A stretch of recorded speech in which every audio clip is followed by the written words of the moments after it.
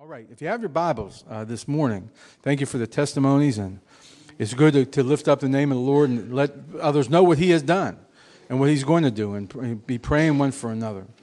Okay. I was thinking we're going to be in the book of Proverbs in chapter 6. Some of you are doing the prayer journal, the Seek God for the City, and one of the days this last week, there was one of the prayer things there where it was talking about revival, and the revival. They said in the prayer journal that when we pray for revival in our city or for our country, we always think of things that we think need to be fixed, things that need to be changed or repaired. And it said in there, the first thing we need to look at, where we need to begin, is not something out there, but right here. This is where revival needs to begin.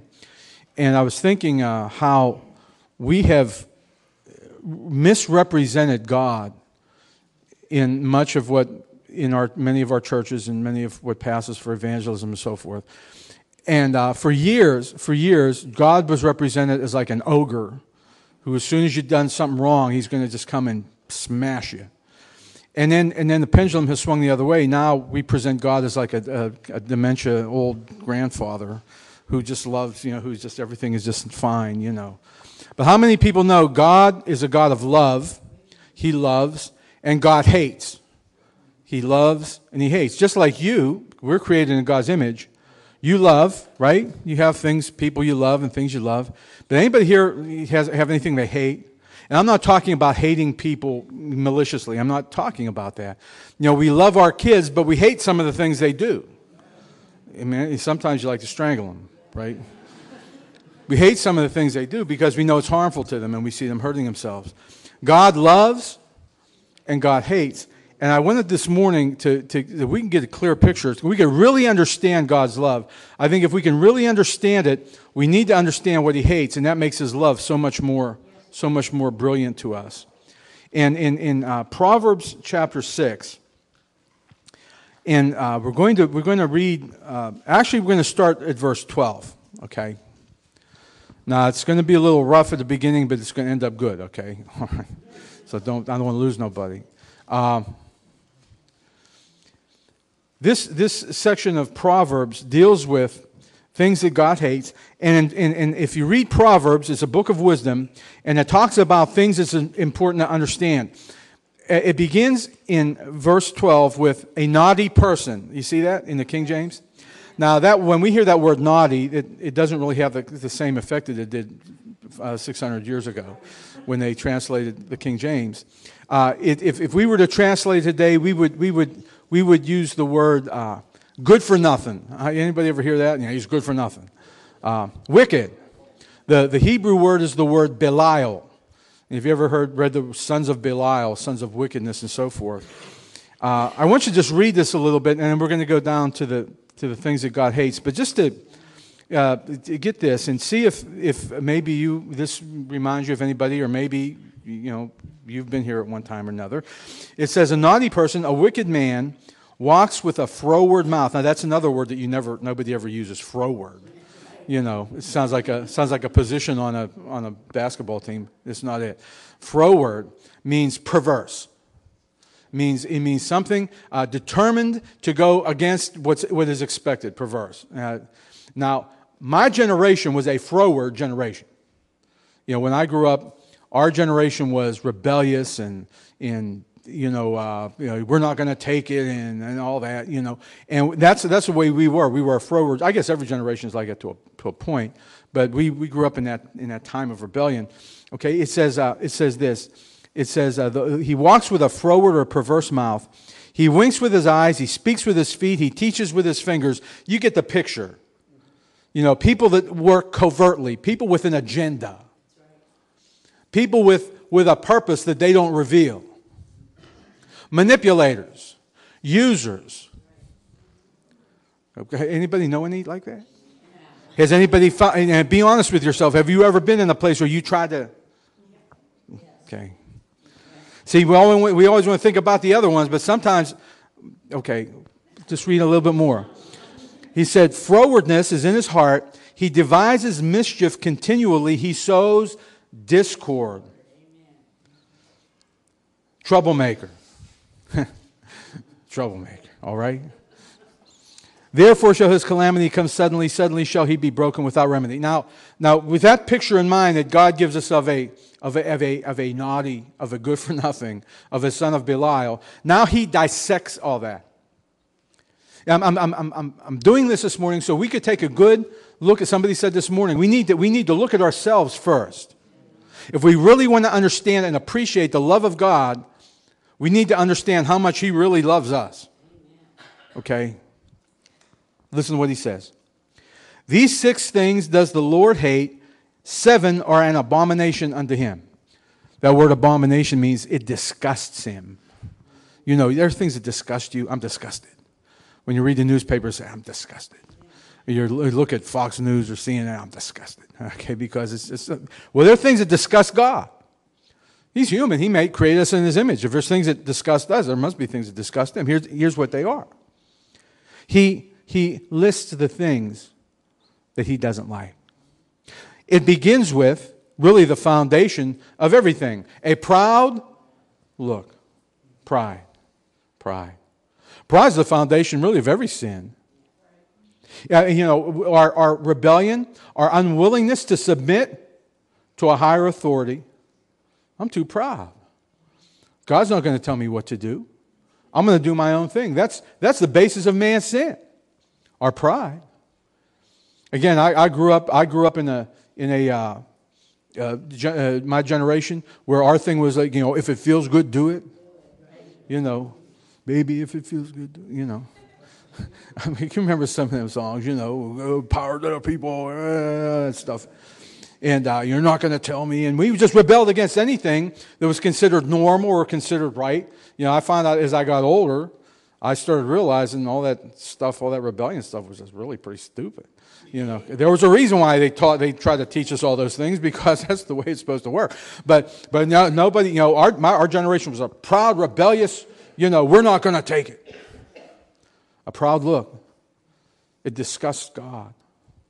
And when we follow after, there are those people who are in prominent positions, entertainers, sports figures, politicians, whatever, who are in places where people look and respect them, and they present that kind of attitude or that kind of rebellion, that they're going to be held accountable. Even as it was said here this morning, they're going to be held accountable for the people that lead them astray. Because we're given to idols. We're given to looking at people and things and worshiping people and things. If we're not worshiping God, we'll find something to worship or somebody. A proud look. And there's a whole lot of people that buy in. They like that proud look. God says He hates it. God says He hates it. He goes on and He says, a lying tongue. Come on, how many people here like liars? Liars. Now, let's be honest. Have you ever told a lie? Oh, not me. Well, you just did. If you say that. Maybe just a little lie. See, we like to separate. We say, well, there's like big lies, and then there's them little lies. I like that commercial that they had on there where Abraham Lincoln, his wife is there. Abraham Lincoln never told a lie, And his wife says, does this make me look fat? Abraham Lincoln didn't say anything. All right? Every once in a while. Come on. But you know what? A lie is a lie. God hates a lying tongue. Especially deliberately trying to manipulate or confuse or take advantage of a lying tongue. See, this is getting pretty stiff now, because some of these things, it's like the Ten Commandments. Some of them we can say, I never did that. But some of them, let's face it, when it gets down to the very inside of us, every one of us in this room, including me, has that little compartment in our heart, some is bigger than others, that will tell a lie. If it's convenient, if we don't want to hurt somebody's feelings, if it will just get us out of a situation, come on. God hates it. Somebody says, man, I think I'm going to leave. Okay. Keep listening. I'm done. I'm not going to be long. Hands that shed innocent blood. A murderous and cruel disposition. You maybe have never shed blood. But what did Jesus say? If you hate somebody with your heart, it's like, you might not have murdered them, but it's like, it's an attitude against people wanting to get vengeance, wanting to get even, wanting to get, right? God hates it. Verse 18, a heart that devises wicked imagination. See, he's dissecting the one that we read about up there in those verses before. He's giving us the anatomy, really, of a wicked person. A heart that devises wicked imaginations. Thoughts of iniquity. Just think about what you turn over in your brain sometimes. Evil imaginations. We might look good on the outside. We can be very good on presenting ourselves a certain way on the outside. But what is going on in the mind? What's going on in your mind? See, you can smile at people, and inside you're thinking, man, I'd like to throw a brick at them. Come on. You can make plans and how am I going to, this is an agenda. You can have agendas that you want to accomplish. Wicked imaginations. I believe everybody in this room has at one time or another fallen into that position. Feet that be swift with running to mischief. Just can't wait to get there. Debauchery.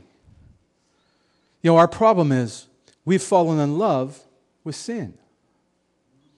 We love sin. We love how it feels.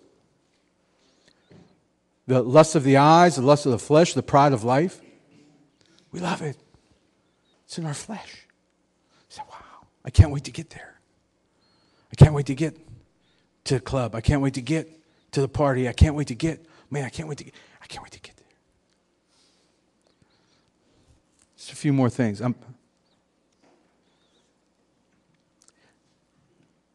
Verse 19, a false witness that speaks lies. And somebody said, we already talked about a lying tongue, but this takes it a step further. Not only are you lying, but you're lying about somebody. This is perjury. Bearing false witness against somebody. Slandering. Malicious speaking. Oh, come on. See, some might call it gossip. Gossip will tear a place up quicker than you can blink an eyelash. See, we can point at other people who do stuff outwardly and say, well, this is horrible and that's bad and that's sinful and God doesn't like that. But when we start looking at ourselves and the things that we say to one another about somebody. See, I could ask a question. Has anybody ever gossiped about you? Everybody would put their hand up. Yeah. And I could ask this question. Have you ever gossiped about anybody? And everybody said, oh, not me. Okay. Not a popular. Okay. And finally, the last thing he talks about. He that sows discord among the brethren. Troublemaker.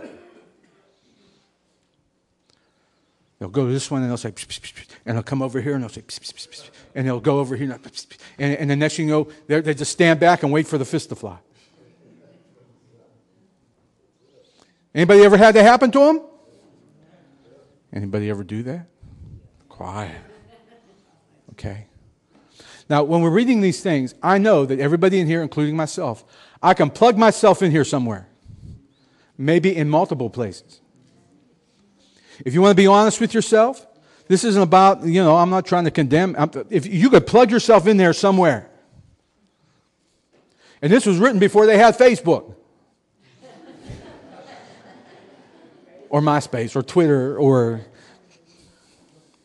it's written before email. This is when they would have to do it like for real instead of electronically. Still applies. Still applies. Somebody's sitting out there thinking, man, I'm getting beat up here. I thought I was saved. Now I want to tell you the good news. We're talking about what God hates. But what I want to focus on is God's love.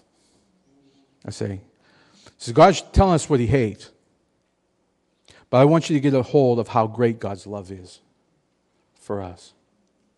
Because when we read all this, now I'm speaking to people I hope are believers. If you're not a believer, then please come up after the service and put your faith and trust in Jesus Christ. I'm speaking to people who I hope are all believers. You say, wait a minute, what is this about? Because I'm saved, blood of Jesus, and and you're reading all these things to me, and you're trying to remind me of stuff I've done, and you're trying to throw guilt and condemnation. I'm not trying to do that. I want you to understand what God's love is all about.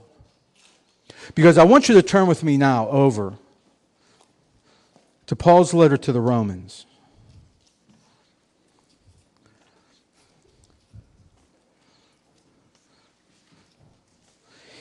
And over there in chapter 7,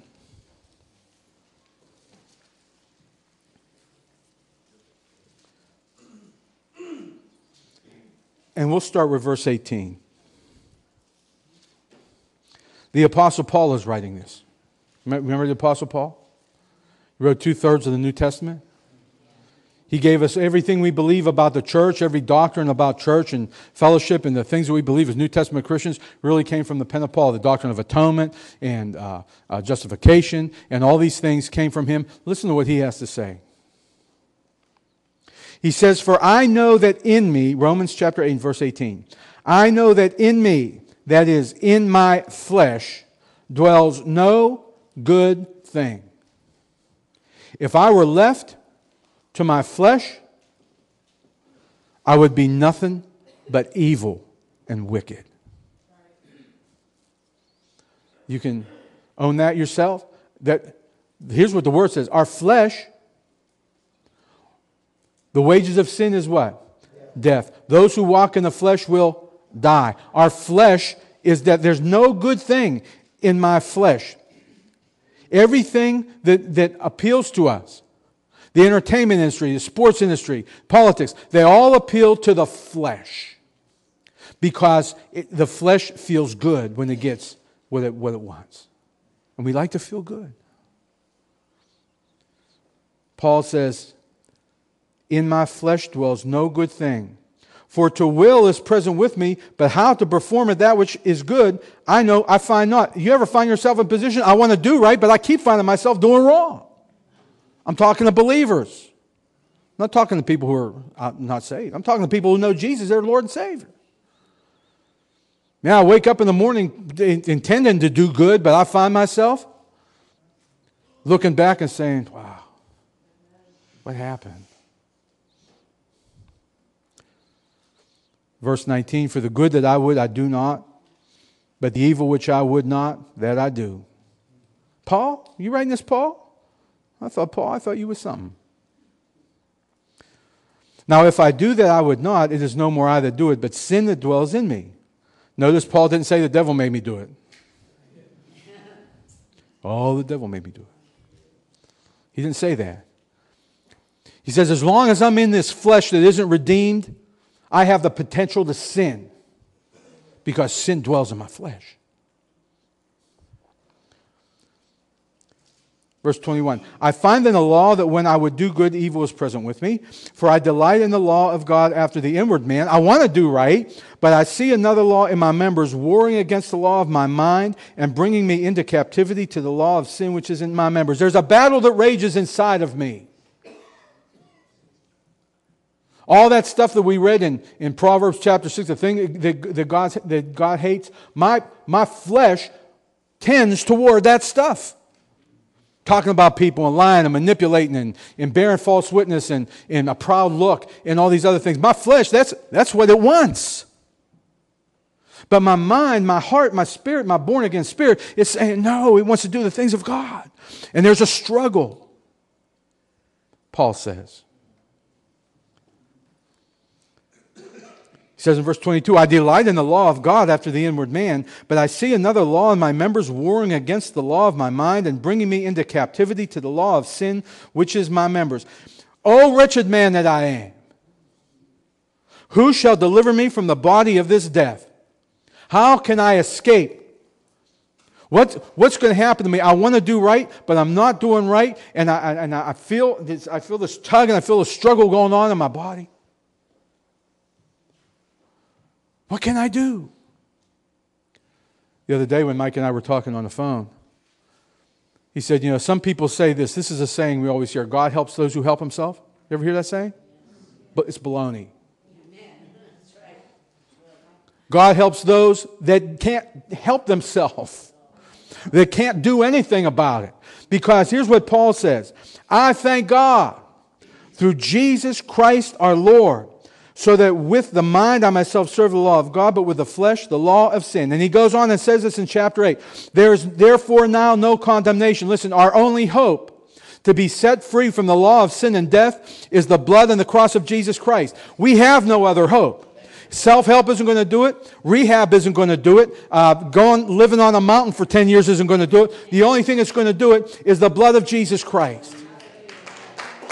That's the love of God. Because the Bible says God so loved the world, He gave His only begotten Son, that whosoever should believe in Him shall never perish. With all that stuff that we do that disgust Him, He still sent His Son for us. For while we were yet dead in our sins, He loved us. Can you get an appreciation for the love of God this morning toward you? Can you get an appreciation for what a loving God has done for us? He sent His Son to be beaten and die on the cross and shed His blood so that we might have eternal life in spite of ourselves. That's great love. That's greater love than you have for your own children. It's great love.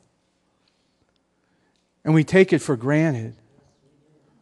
As I said, some people have misrepresented. They think His love is a blank check. Here, go, have a good time. It's not His love. That wouldn't be love. You love your kid and say, yeah, go ahead and stick your hand on the stove. Go ahead. That's all right. Have a good time. His love is great. And it's forever. His mercies are new every morning. Great is thy faithfulness. I'm going to look one more passage. I'm going to let you all go. All the way back there in Psalms. Look at Psalms. Psalms 51. We all know Psalm. Do you know what Psalm 51 is about? It's a psalm that King David wrote after he got busted. King David got busted. You know what King David did? He allowed himself to be taken with a pretty woman. Not that ever happened to anybody in here. Took that woman, got her pregnant, had her husband killed to cover it up. You read about that story over there in 1 Kings or 2 Samuel. 2 Samuel. He got busted. God sent the prophet to him and said, David, he thought he had got away with it. He thought nobody knew. God knew. God sent the prophet and said, David, you're the man. You've done this sin. David repented. He experienced the love of God, because if God would have exercised His justice, David could have been executed on the spot for adultery and murder. And they didn't have an appeals thing back then. But David repented. And he said this in chapter 51. We're not going to read the whole psalm. In verse 10. Create in me. God, let this be your prayer this morning. Believers, if you're not a believer, you can't pray it.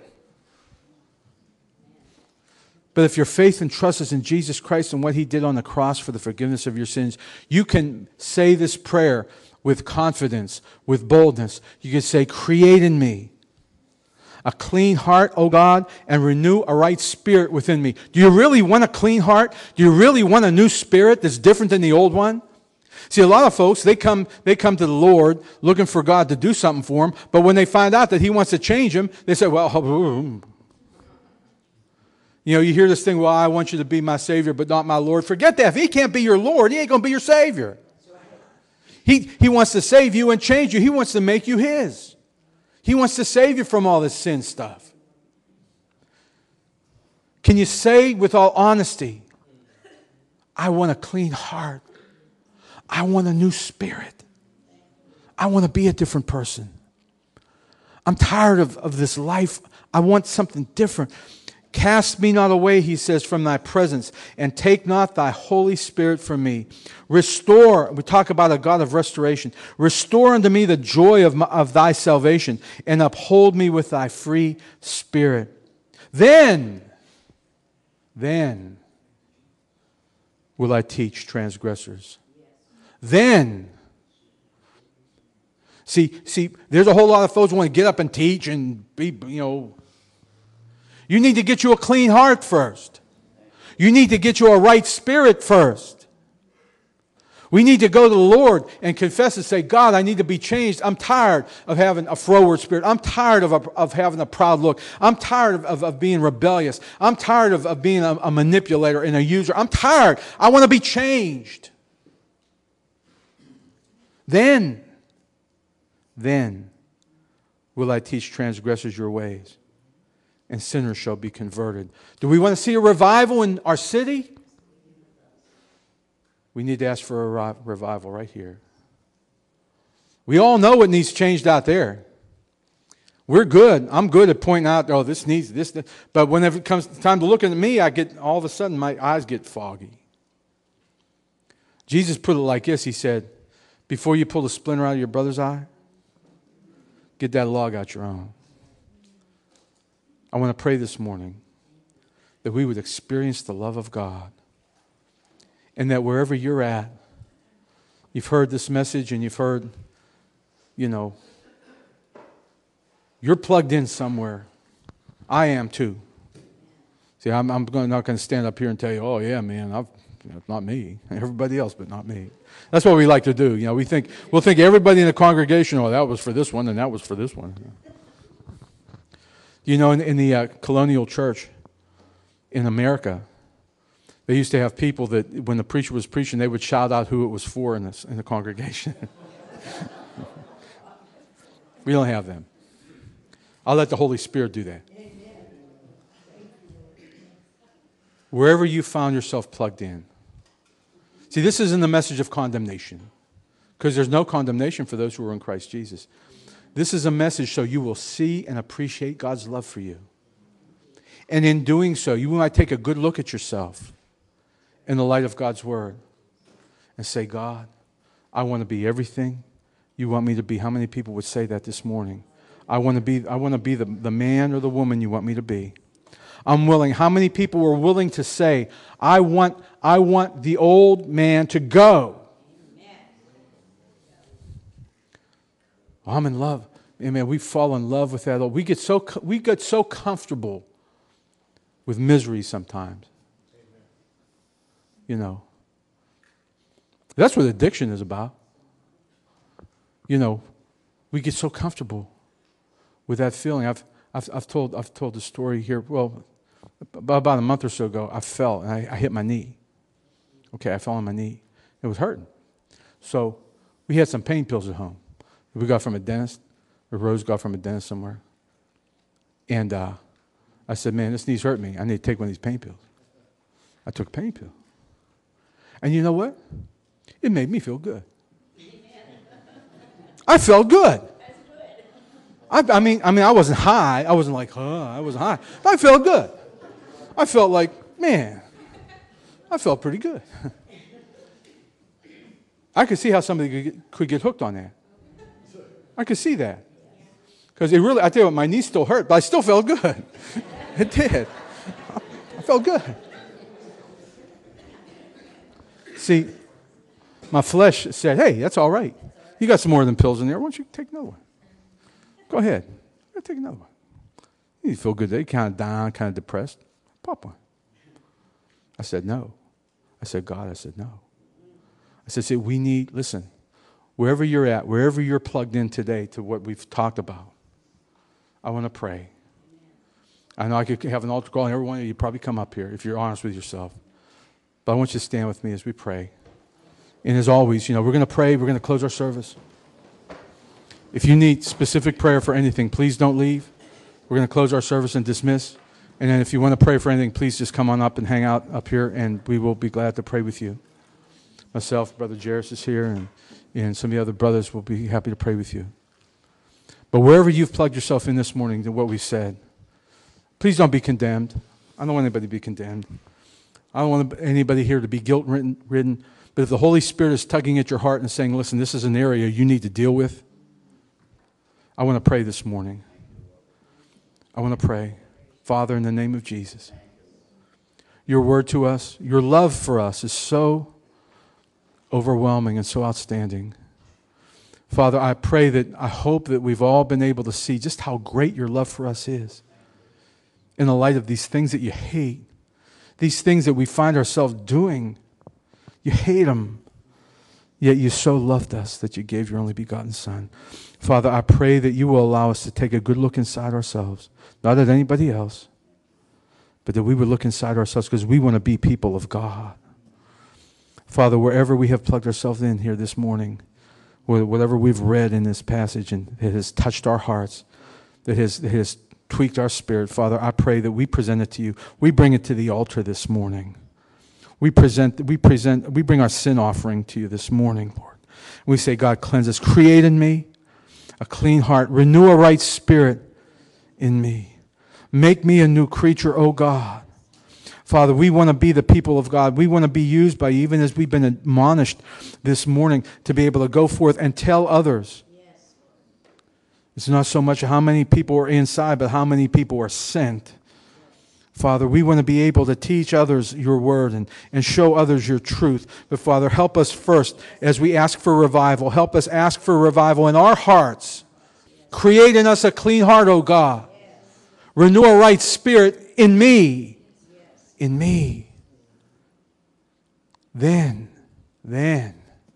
Father, you can use me to share your word with others.